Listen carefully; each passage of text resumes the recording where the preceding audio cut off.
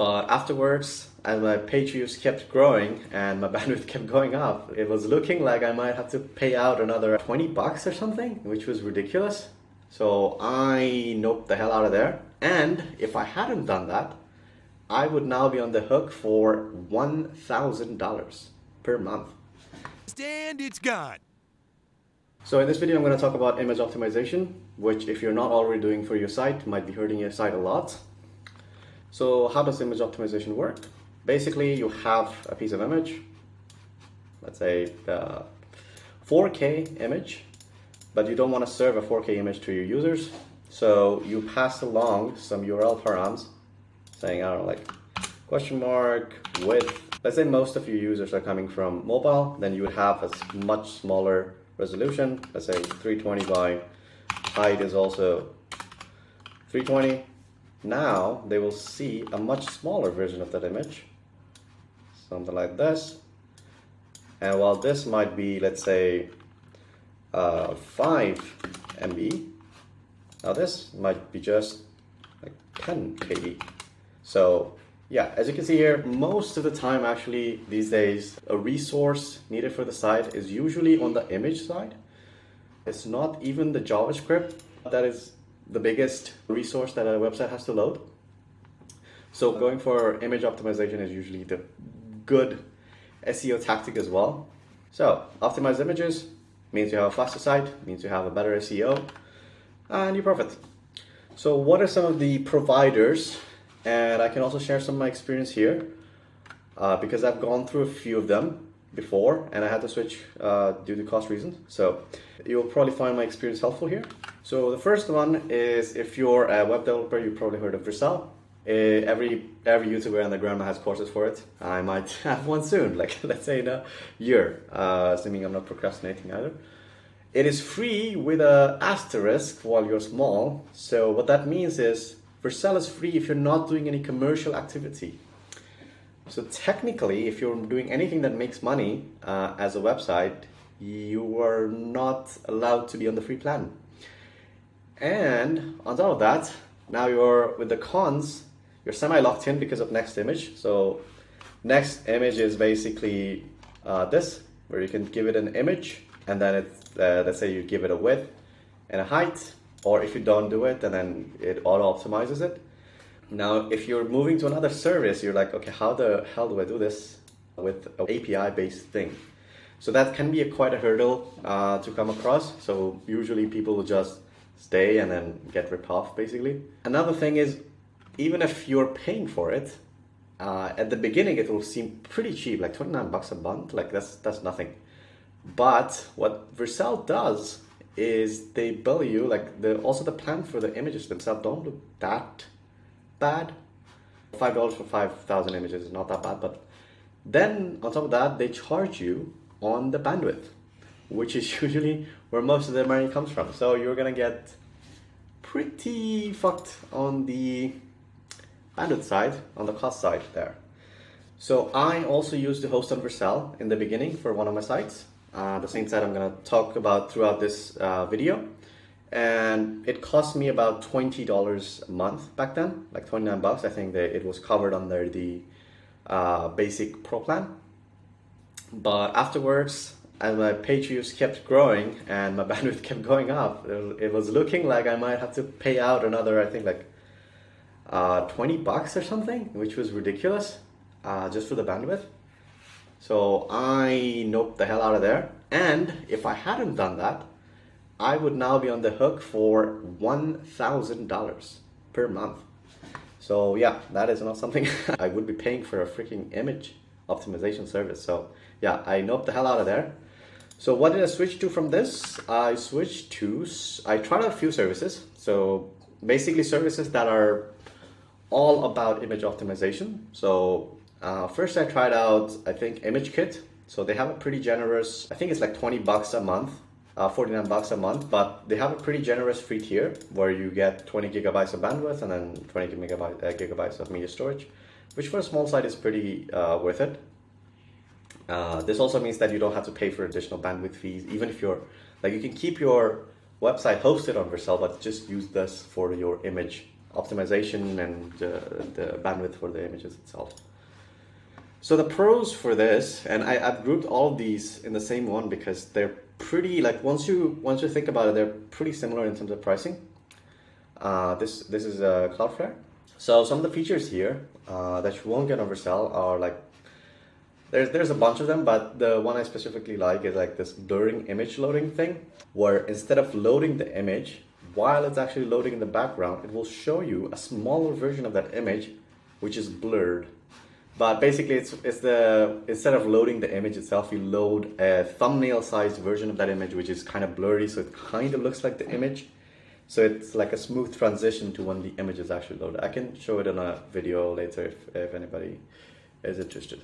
So the next point is gonna be, it's free for quite a lot of traffic. So as you can see here, ImageKit, like most of these are actually either VC funded or they have a pretty generous marketing budget. So they will be free for quite a lot of image requests. I think I got by on this after I quit Vercel for like about 3 or 4 months before my traffic just kept going up. So yeah, this is a pretty good one.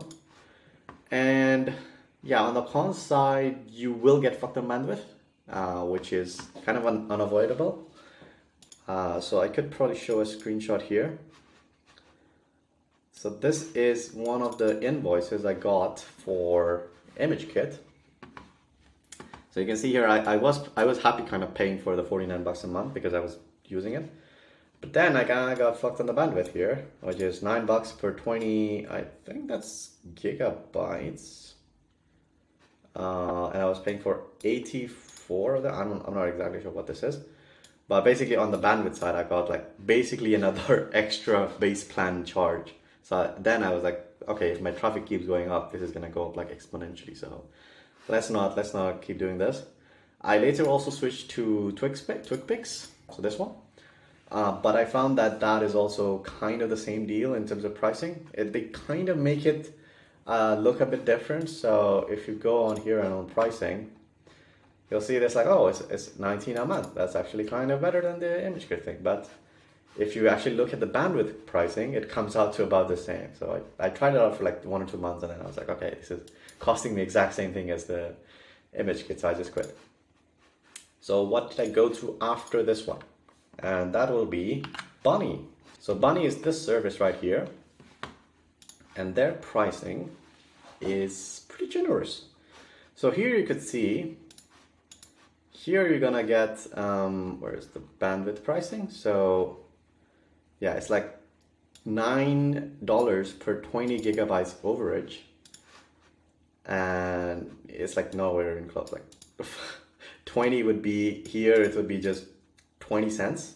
Yeah, one gigabyte is 1 cent, so 20 would be 20 cents. So yeah, much cheaper. And some of the other things also about them that I really like, they're also the fastest CDN in the world, which is something I found out when I was switching. So if you go on cdnperf.com, you can see that they're actually 25 milliseconds. They're actually even faster than CloudFront. And honestly, if you're not that worried about pricing, I would probably go with Bunny for image like transformations and optimization. Like here, it would be, this would cost me 1,000. This would cost me, at my current traffic level, this would cost me 1,000. This would cost me about 500, 400, 500, something around there. And this one, I quit recently when it was costing me about 100. But then I dropped it with some quality magic. Like I basically reduced the quality on all of my images to like even more, and then reduced the size of the images even more. It's barely noticeable, but it was saving me a lot. It basically halved my usage for bandwidth. So that one I got down to 50 bucks. But even that I felt like it's not, I didn't feel it was worth the price I was paying. And if it kept going up, like if my traffic kept going up, my cost would continue to rise again, back to 100 and then 200 and so on. So I really didn't like that. So for this, I have some stats I would like to share, just in case people are asking like, oh, how the fuck are you, like, how would you be spending like 1K on Vercel or like 500 on this guy? Like, just look at this. 191 million requests served for images, 3 terabytes of bandwidth views. Just think about that, like here, how much it would cost, how much it would cost here. Like, it's actually nuts. So yeah, some cons for Bunny, even though I really like them. I'm actually still using them for one of my sites. So yeah, but I still reduced down my cost from like $50 to about $20. So I'm still happy about it. And I could like completely take it off if I want to. I don't really want to right now. But yeah, some of the missing features are compared to here, like I was talking about here in the more features department. There are some like niche features, but like it's not really a big deal. And also, based on the title of the video, you probably know this is still not the cheapest option. So the cheapest option for you would be something called Imaginary. So that is this thing. So about a week ago, I found this thing called Image Proxy, which seemed like it's like a self-hosted. You can host it on your own, and it will. You can like before I was in kind of the mindset that, oh, if I want to serve my own like image optimization thing, I would have to do AWS Lambda and then like connect it to S3 and then put some CloudFront in front of it. It's just gonna be like a whole like hassle. But I found about this from some Reddit thread, and I was looking into it and it seemed pretty good, but I was reading more into it, and in the docs I found that there's basically like there's some pro features that you won't get. And I was like, okay, this is kind of not really what I've been up to. Like these things like best format, I don't think that should be a pro feature at all. So yeah, I was looking for alternatives to this, and I found Imaginary. So basically it's something written in Go. It's like a microservice written in Go just for image processing. And they even have like Image Proxy, I think, has some benchmarks for how many requests it can do per second. Maybe I can find it. Oh, here. So there's a benchmark report here. And they, of course, they say that they're the best one. So that's them, Image Proxy. Or IMG Proxy, because there's another one called Image Proxy, which is much slower, I guess.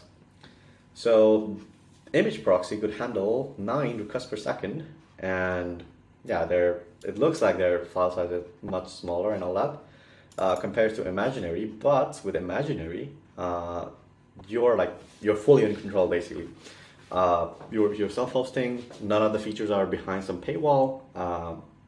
They're not like VC funded. It's all completely open source, so you can be sure that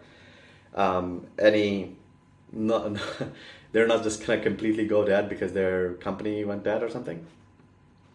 And also, it's not that far behind compared to Image Proxies. Like just in terms of the memory usage, I think they're like 2 to 3 times more. But yeah, it's like not even noticeable. Like I'm running on a machine with like 8 gigs of memory. This is gonna be fine for like quite a long time.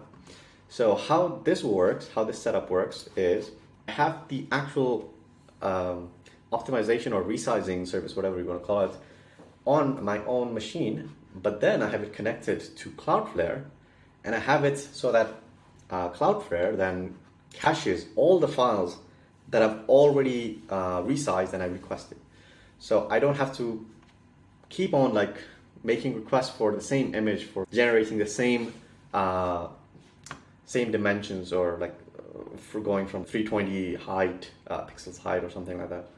And Cloudflare is basically free for bandwidth, so that's not a problem either. And for Imaginary, this whole setup right now is costing me. It's not even costing me anything, to be honest, because I'm running this on a server I was already paying for. But it's like, just in terms of like transparency, it's costing me like $9 a month. Basically, I have a machine on Hessner that runs just Imaginary and one other like website. And yeah, it's the cheapest option at TubeScale. So basically, this server setup can handle, I would say, like about 2 to 3 times more traffic. And when you're talking about these kind of stats, that's actually kind of crazy. And yeah, even if the server can't handle it, I can just upgrade the server, and it's not going to be that much more expensive. I could upgrade the server to like 2 times, and it will handle like 10 times or 20 times the traffic. Yeah, that's not a problem at all. And also on the bandwidth side, because I'm hosted in Hessner, I don't pay for bandwidth. I think it goes up to like 20 terabytes, so I'm not really worried there either. Yeah, some of the cons though, the pro was that you're in control, but the con is also that you're in control because that means you have to now deal with maintenance. So if it goes offline, or if there's some like, I don't know, like you have to upgrade the server, security patch, whatever, you have to do it, and yeah, that's kind of hassle, but yeah. Also in terms of setup, this whole thing took me about 1 or 2 hours. I think I did it like last week sometime. All of the other options, I think these two are kind of interchangeable. I basically have one function that passes that URL query param, and that's basically it. Like, I just connect it to some S3 bucket, and that's basically it. In terms of Vercel, I mean, that's the price you pay, but it's kind of easy there. So hope you found this helpful. And if you want me to, I've been kind of interested in making a tutorial for this setup, which would be kind of interesting because I recently did it, so it's kind of still fresh in my memory, and it would not feel that boring because usually when I try to make videos, I just find them pretty boring. So yeah, if you want me to make a tutorial of this, let me know in the comments below, and I don't know, like and subscribe and all that stuff. And yeah, also, yeah, one last thing, just use my referral link for the Hasner thing so I get some money out of all these videos. Yeah, see ya, bye.